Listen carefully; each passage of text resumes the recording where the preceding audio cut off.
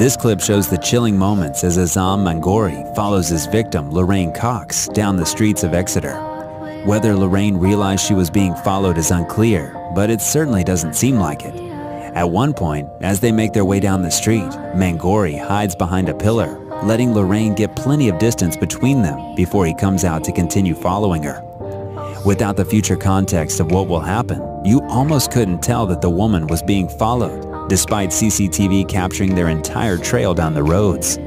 When he finally closes the distance between them, he guides her, walking down the road with his arm around her shoulder. Their pace picks up, and it's clear he's taking her somewhere secluded. The end of the video shows a chilling conclusion where Mangori may be carrying her body out in a bag on his back, one much too big to be anything else, though nondescript enough to be carrying it out in broad daylight.